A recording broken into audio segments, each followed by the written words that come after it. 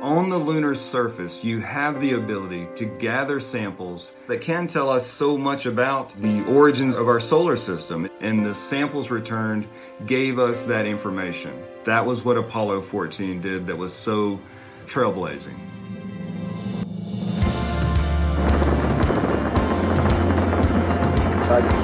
Looks good here, flight. Good agreement.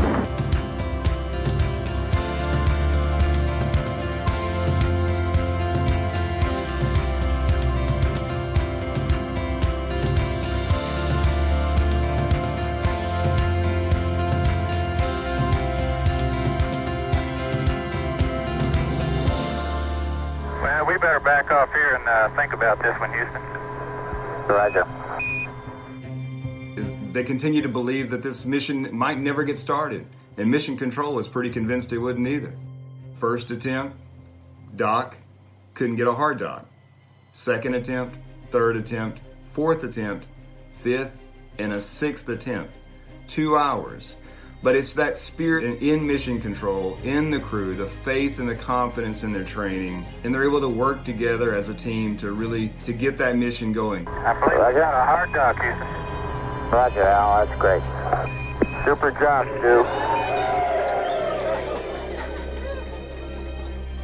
This is really a wild place up here.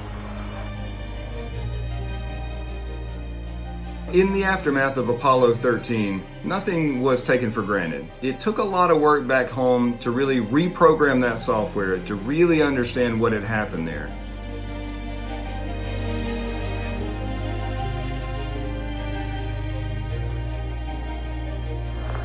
We're on the surface. Okay, we made a good landing. That was a beautiful one. We landed the slope, but other than that, we're in great shape. Yep. Right on the landing site. Looks like you're about on the bottom step and on the surface. Bedford, old man. Al is on the surface, and it's been a long way, but we're here.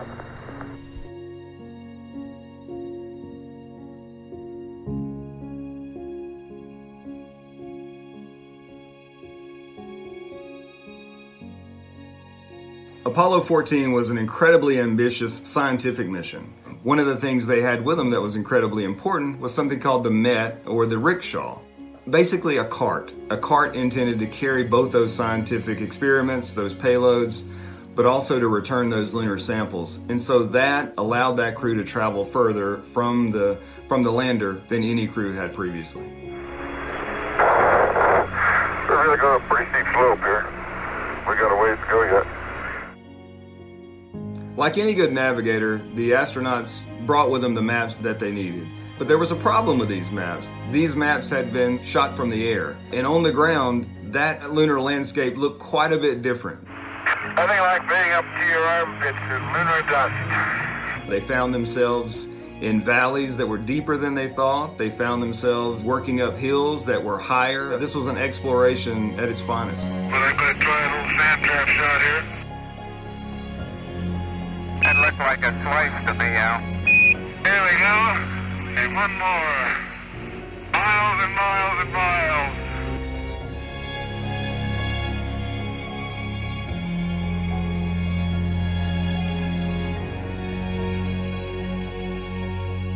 The samples returned from Apollo 14 were incredibly important. They told us so much about the formation of the solar system, so much about the material that makes up the moon.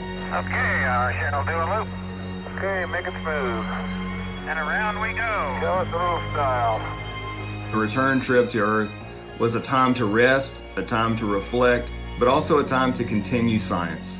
A major portion of that journey home was conducting microgravity science, something that today we do on the International Space Station every day. That was really a new way to think about what would the value of space be.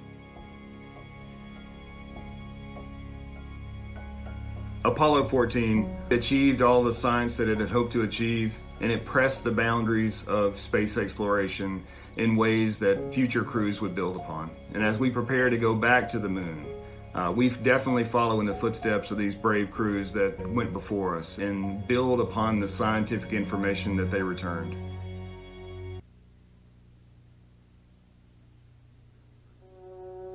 May 5th, 1961, Freedom 7. the United States took the first small step on its journey to the moon.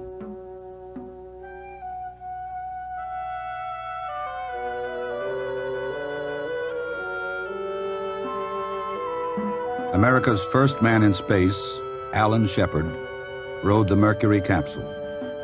Lifted to 116 miles by the Redstone rocket's 78,000 pounds of thrust. 10 years later, the launch vehicle is Saturn V, with a thrust of 7.5 million pounds. On January 31st, 1971, the crew of Apollo 14 would leave Earth on their mission to the moon. The man who began our first decade of manned spaceflight would command the mission that would close that decade. Alan Shepard. With him, Stuart Roosa, who would orbit the moon alone while Shepard and Edgar Mitchell explored its surface. Their destination, a rugged area of lunar highlands called Mauro. Apollo 13, aborted as it neared the moon, had been unable to land at this site.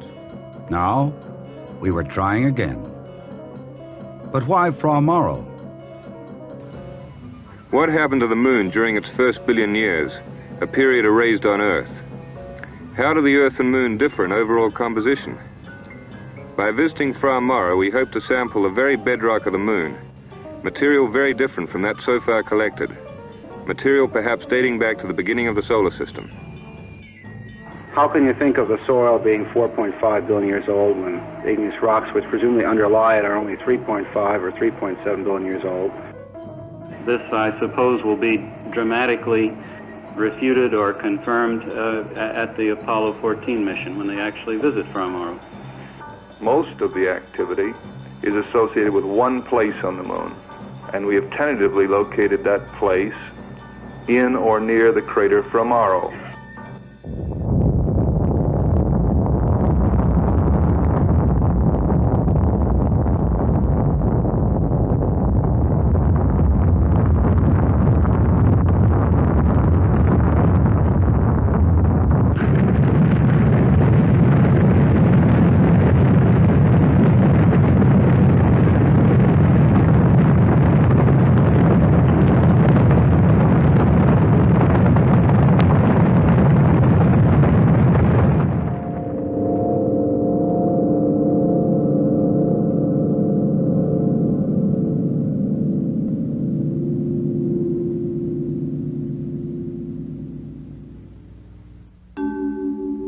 Everything went smoothly during Earth orbit and for the burn that sent Apollo 14 toward the moon.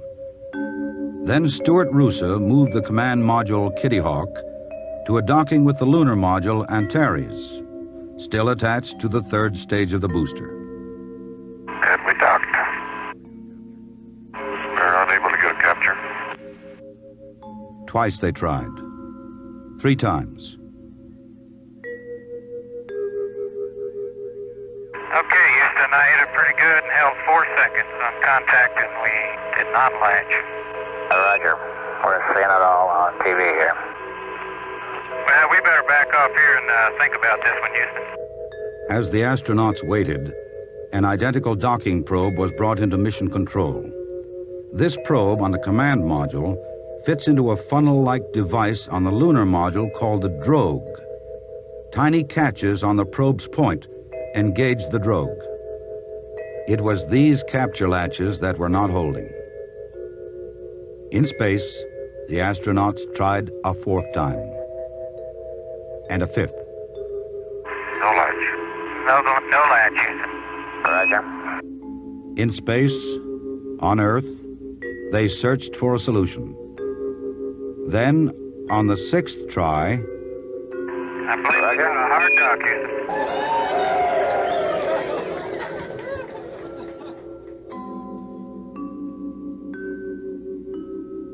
as they coasted to the moon, the crew brought the probe inside the spacecraft for examination. On Earth, the probe was tested and retested, for we had to be sure that the probe would work for the most critical docking, as Shepard and Mitchell returned from the lunar surface. On February 4th, Apollo 14 went into orbit around the moon. This is really a wild place up here. As Apollo 14 was on its first orbit, the third stage of the booster smashed into the moon at its planned target point. Its impact picked up by the seismometer left by Apollo 12. The structure of the moon's interior is one of the major mysteries of lunar science. Now another piece was added that could help solve the puzzle. Later that day, Shepard and Mitchell climbed into the lunar module Antares and undocked prior to descent. And we're free. Beautiful. Very good. But as they checked out the lunar module, a problem appeared. An erroneous abort was being signaled on board Antares and in mission control. Should this occur during the landing burn, Antares would abort automatically, and the landing would be off. The mission control team had 2 hours, the time of one lunar orbit, to find a solution. Flight controller Dick Thorson diagnosed the trouble as a loose particle in the abort button. The burden then came to rest on the shoulders of computer programmer Donald Iles. Working against time at MIT in Cambridge, Massachusetts, he reprogrammed the lunar module computer to ignore the false signal. This new program was then checked out in a simulator at Cape Kennedy. As Antares came into contact with Earth again, the instructions were sent up to the crew. Antares, Houston, the computer's yours. Thank you. You troops did a nice job down there. That was beautiful. Less than 10 miles above the lunar surface, Shepard and Mitchell swept across the landing site. And Antares, Houston, your go for Mauro. It's a beautiful day to land at Mauro. Then, another problem. The landing radar, which would tell them their altitude above the lunar surface. On radar. On radar. Antares, Houston, would like you to cycle the landing radar breaker. Okay, cycle. Okay, I would like to accept the radar. Bridging. Oh, great. Great. Oh, that was close. Okay, and monitor descent fuel. That's starting the camera. 10 seconds to go.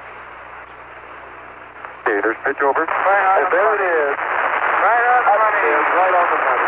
That's beautiful. Right out the window, just like Antares, Houston, your go for landing. Cone Crater, a major objective of this mission to Mauro. A hole blasted in the moon's surface eons ago that could provide a scientific clue to the history of the moon, the Earth, and the solar system. Right on schedule. Right on schedule now. One by Cone Crater right outside to my right.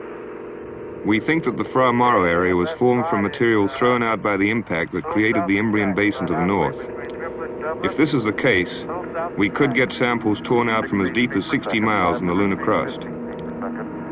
All in all, the Fra Mauro material should contain a great deal of new information about the early history of the moon, and thus help us to better understand the formation of our own Earth.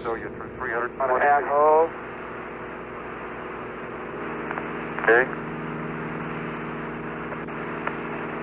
Okay, I'd give it a few clicks. You're through 200 feet. 5 feet per second. That looks good. No metal here. 9% fuel looks great. Okay, looks like you're going right over the middle of triplet. You're 170 feet out, 2 feet per second down, 8% fuel. You're looking good. Okay, you can move on forward. You're just barely crossing North Triplet. Barely crossing North Triplet. You can land over here. There's some dust, Al. You're on your own. Starting down. Starting down. Okay. There's good dust. Crossing down. Looking great. 60 seconds. 40 feet. 3 feet per second. 30. 3 feet per second. Looking great. 20 feet. 10. 3 feet per second. Contact, Al. New stop. Auto. We're on the surface. Okay, we made a good landing. Roger, Antares. 5.5 hours later, Shepard left the lunar module to begin the first of 2 explorations. Shutting down the ladder. Roger. 10 years later, 114 hours, 22 minutes after leaving Earth, Alan Shepard stepped onto the moon. It looks like you're about on the bottom step and on the surface. Not bad for an old man. Okay, you're right. Alan's on the surface, and it's been a long way, but we're here. 4 minutes later, he was joined by Ed Mitchell. The last one is a long one.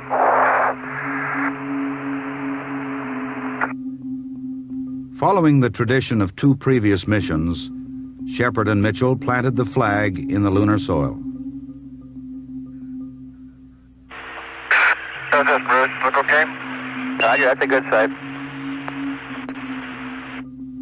The next job was to load the Met, a rickshaw-like wagon the astronauts would use to transport their tools of exploration and collected samples. This is a step I can't do this with 2 hands, but I'm going to try a little sand trap shot here.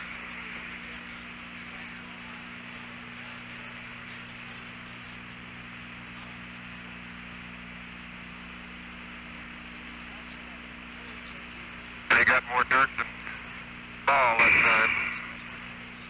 More dirt than ball. Here we go again. That looked like a slice to me, Al. There we go. Raise the die. One more.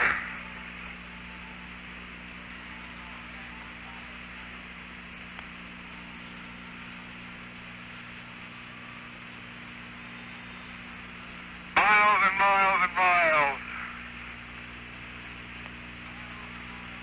Very good, Al.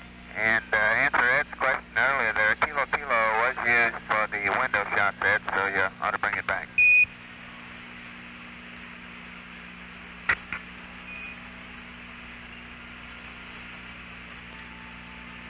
Yeah, so we had some on that to start with, didn't we?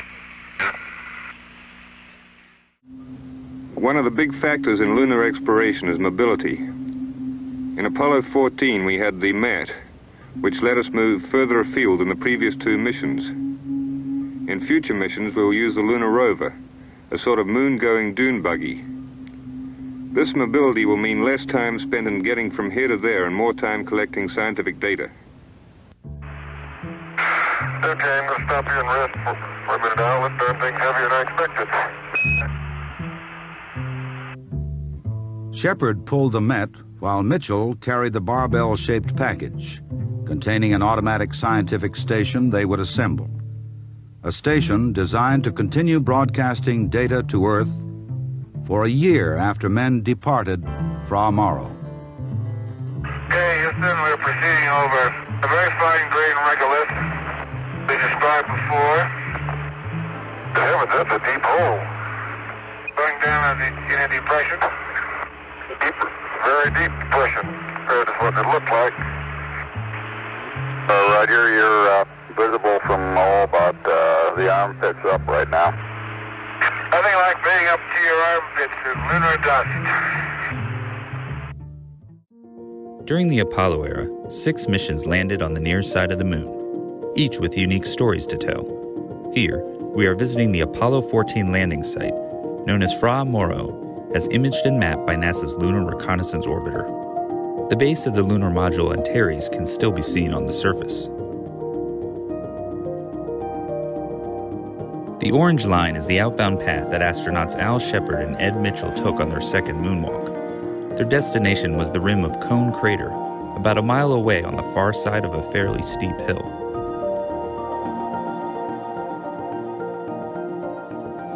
The trouble was, they couldn't see Cone Crater at any point along the way, and their map wasn't of high enough resolution to be helpful. As they hiked, they had to drag a 2-wheel tool caddy called the Modular Equipment Transporter, or MET. In the low gravity and rough terrain of the moon, the MET was always on the verge of tipping over.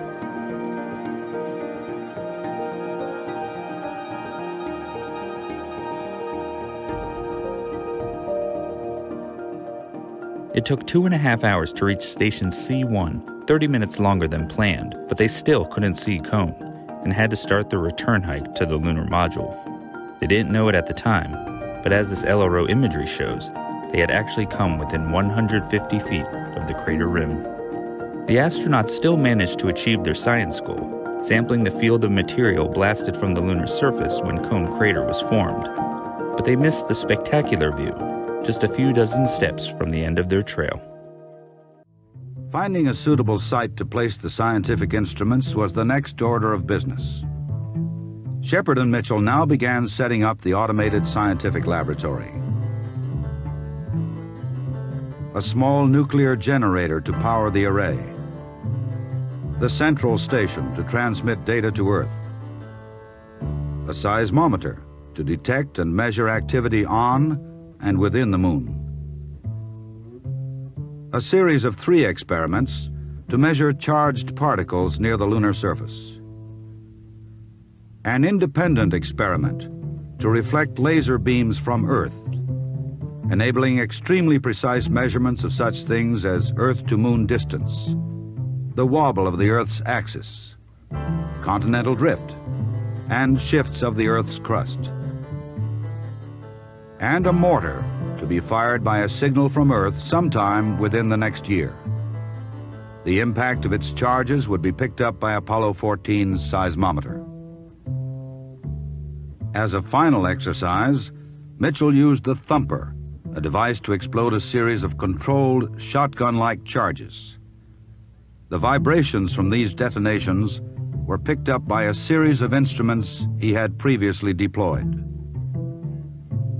With the instruments set up and operating, they headed back toward Antares, pausing on the way to collect samples. They loaded their 44 pounds of lunar material aboard the lunar module, and after 4 hours and 50 minutes on the surface, climbed back into Antares. As Shepard and Mitchell rested, Stuart Roosa continued his work from lunar orbit.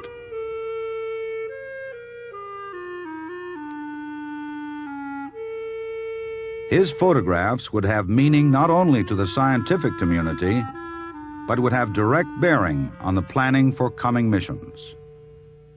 Yeah, it's nice to be up a sunny day again. Yeah, it's a beautiful day here at Mauro Base. 12 hours, 40 minutes later, Shepard and Mitchell began their second exploration period.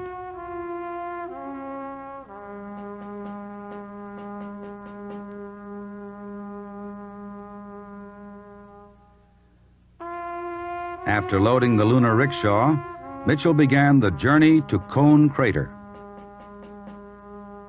Shepard adjusted the television camera, then hurried to join his partner.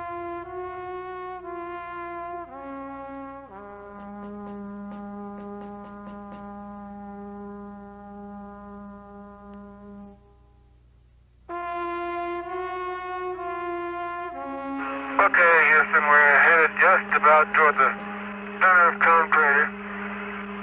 Okay, point A, Al, is right. It's not quite in the valley, it's right beyond over here. Okay, this is probably pretty good. Point A, the first stop on the trip to Cone. Here they would collect and document samples, measure the local magnetic field, and take core tube samples from beneath the surface layer.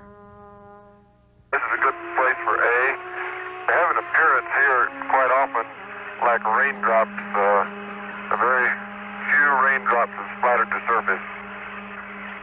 The quality of the scientific description by the astronauts could be termed by Earth-based scientists only as excellent. But now Shepard and Mitchell pushed on. After a brief stop at a second survey site, they began their assault on Cone Crater, a climb not only toward the summit of a lunar mountain, but back through time. A large crater acts in many respects like a drill, throwing out material from deep beneath the surface. This material should be very different from any we've collected before, perhaps dating back to the origins of the moon and even the solar system. And we're starting uphill now. climb's fairly gentle at this point, but it's definitely uphill.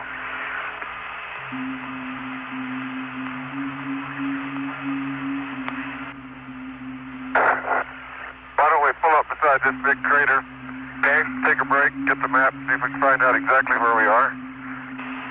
The maps they were using had been made from photography from lunar orbit. The hummocks, craters, ridges, and boulders took on a new appearance when seen from the surface. The little limb looks like it's got a flat over there the way it's leaning. Start on up toward the rim? Yeah, just 1 second though. Let me pull a while out. We're having all the fun. And the grade's getting pretty steep.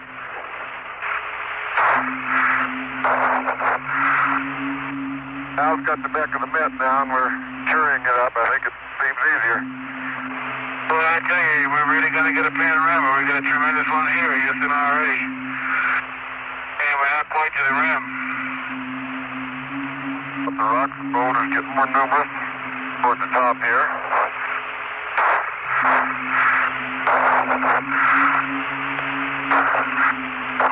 Okay, well now that's apparently the rim of Cone over there. And we're about almost 2 hours now.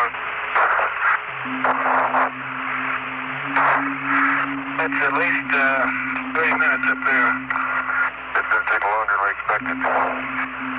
Now they were working against time, against the oxygen and water left in their backpacks, against the alien terrain. Top a ridge, thinking it's the rim of the crater, and there's another ridge ahead of you. I don't think we'll have time to go up there. Oh, let's give it a whirl. Gee whiz, we can't stop without looking in the Cone crater. Okay. Well, press on a little further, Houston, and keep our eye on the time. Okay, and so right now we have a 30-minute extension. Looks like we'll be approaching the rim here very shortly.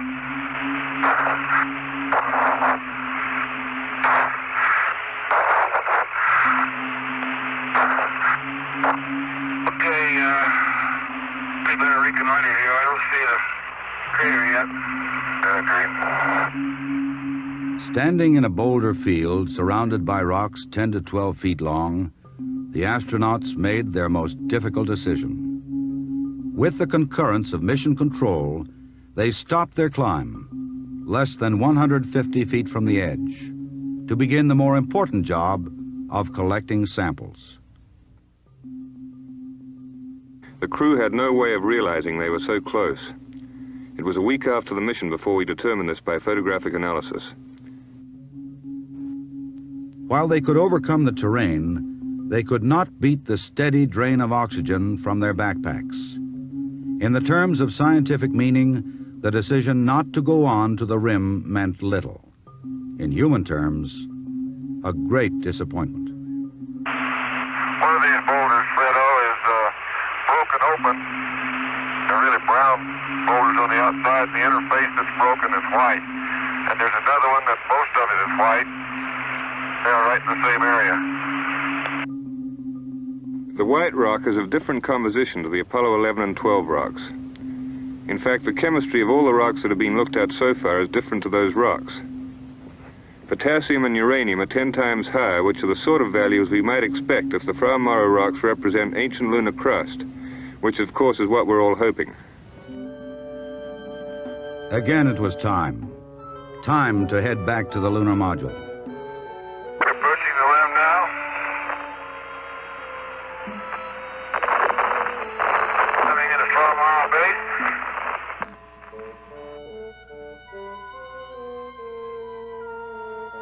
After a quick side trip to check on the science station, they loaded the lunar module with samples and data and stepped off the lunar surface. The second expedition had lasted 4 hours and 35 minutes, a total exploration of a record 9.5 hours. 33.5 hours after they landed, Alan Shepard and Edgar Mitchell lifted off in the silent vacuum of the moon. SN engine is armed.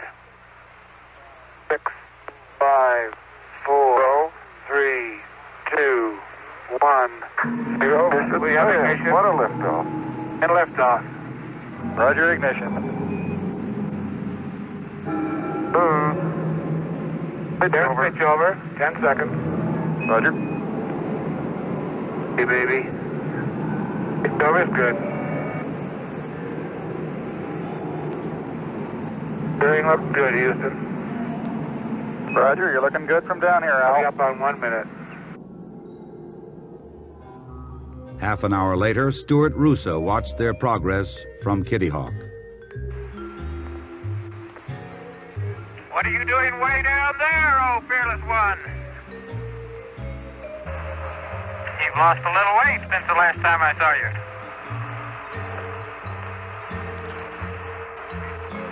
Houston, Antares, the station keeping at about 100 feet, closing in a little more for the pictures of the service module and command module. Okay, I shall do a loop later. Okay, make it smooth.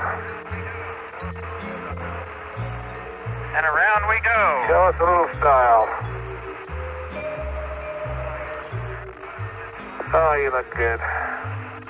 There I was at 240,000 coming over the top. That's our home away from home. Would you believe 360,000? Yeah. Kitty Hawk is doing an extremely smooth loop. We're sitting at 70 feet, watching him go around. He looks very clean.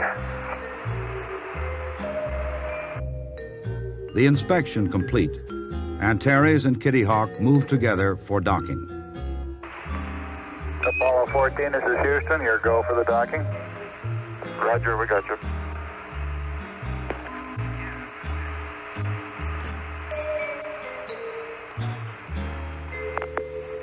Okay, we captured.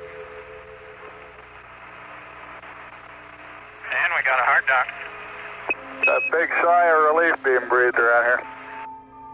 They transferred the gear from Antares to Kitty Hawk, buttoned up the tunnel, then jettisoned the lunar module.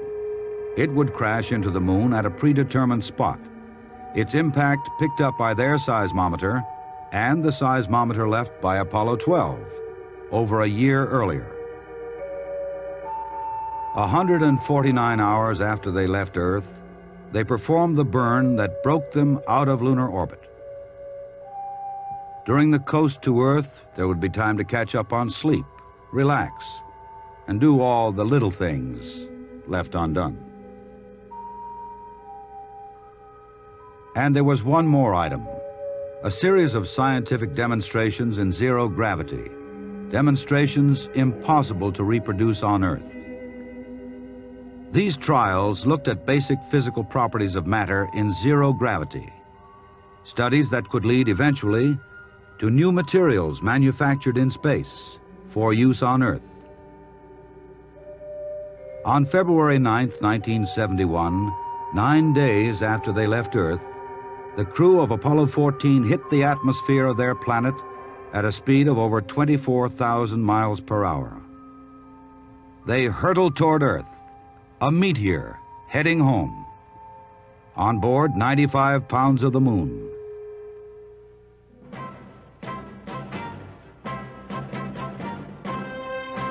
Extremely important. It relates to the question of why we're fooling around with the moon.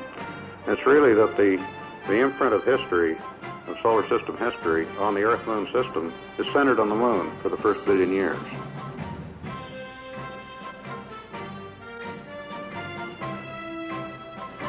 What do we hope to gain is we've got a window right now between t equals 0, the beginning of the solar system, and when the Earth so totally messed up itself that we can't look at it anymore. We'd like to look in there, and that window's on the moon.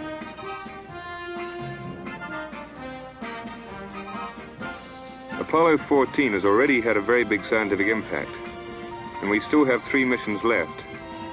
They'll be heading into even more rugged and more interesting areas of the moon. Beginning with Apollo 15, the lunar rover will let us range further afield and collect more and more varied scientific samples and information.